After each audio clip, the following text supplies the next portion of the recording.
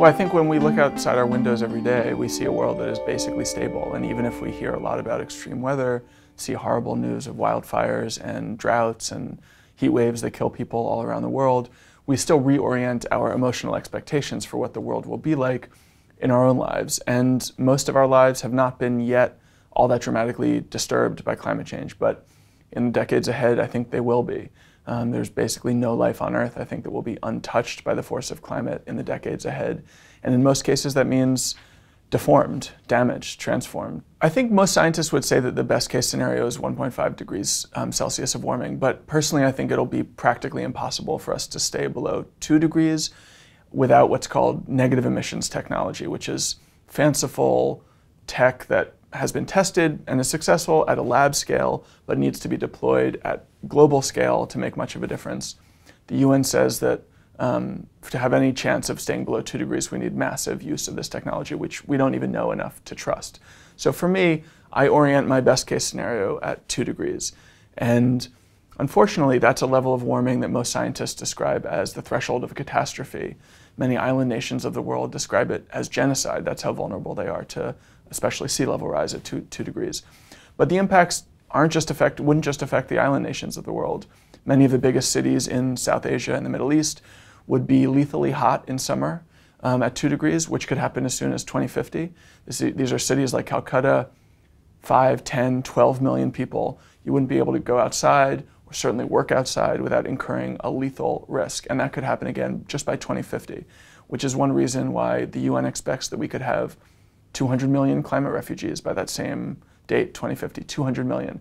They think it's possible that we get as many as 1 billion, which is as many people as live today in North and South America combined. I don't think that those numbers are realistic. I think they're too high.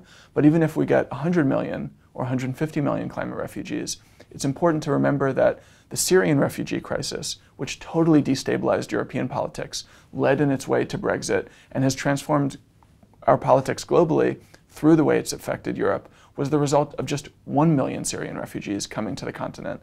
We're talking about a refugee crisis that is almost certain to be 100 times as large. And it comes at a time when most nations of the world are retreating from our commitments to one another, retreating from our organizations and alliances, retreating from the UN, retreating from the EU, and embracing xenophobia and nativism and nationalism. That's especially concerning when you think about what's ahead, because there are going to be many more people in much more desperate need in the decades ahead.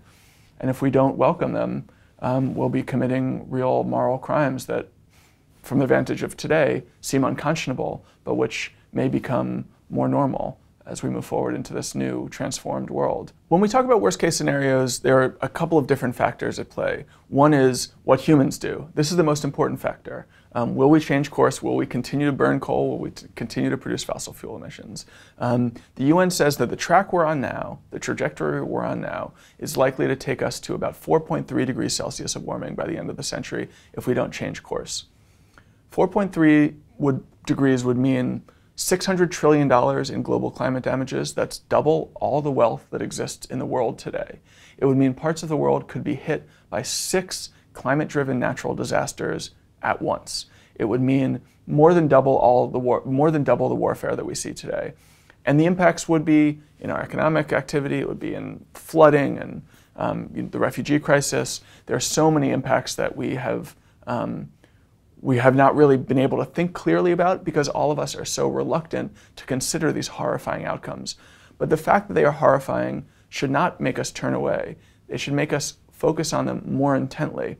We all have all of these psychological reflexes that make us reluctant to consider horrible possibilities. And for that reason, it's more important for us to take seriously the science, because we need to fight against those impulses, to do better planning, to take more aggressive action than we would if we allowed ourselves to slip back into complacency.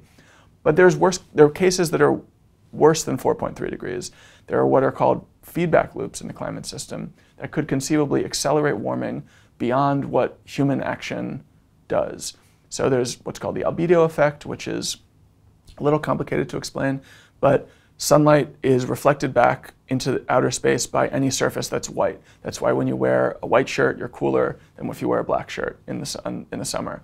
The less Arctic ice there is, the less reflective white ice there is at the top of the planet. That means more sunlight is being absorbed, which means that more warming would take place. So as Arctic ice melts, the planet's ability to reflect solar energy back into space would diminish and warming would accelerate. There is frozen in the Arctic permafrost a lot of methane, or a lot of carbon, which could be released into the atmosphere as methane if that permafrost melts. Methane is, depending on how you count, at least 30 and perhaps 80 times as powerful a greenhouse gas as carbon dioxide. And there is enough carbon in that permafrost to double the concentration of carbon in the atmosphere that we have today. If that were released, it could accelerate warming by a couple of degrees all on its own. There are many more feedback loops like this. Just this past week, there was a study about cloud formation. If we get to about 1,200 parts per million of carbon, which is much higher than we are today at about 410, but is conceivable early next century, we would completely disrupt the planet's system for cloud formation. And that impact alone, scientists say in this study, would add 8 degrees Celsius of warming to the system. So we'd probably be at already 4.5 or 5 degrees by then, and we could immediately be brought to 12.5 or 13 degrees Celsius. And that really would make much of the planet literally uninhabitable. Not just the equatorial band, not just the tropics, but there'd be places in the mid-latitudes that would just be too hot to live. And we have not really begun to think about those possibilities. This is the world that we're entering into now at just 1.1 degrees, but the whole range of possibilities stretches before us. And even the quite optimistic outcomes are horrifying. 2 degrees is genocide, the island nations of the world say. 4 degrees is at least twice as bad, depending on how you count. And there are possibilities north of 4 degrees, which are even scarier because it would mean that the climate system had escaped human control.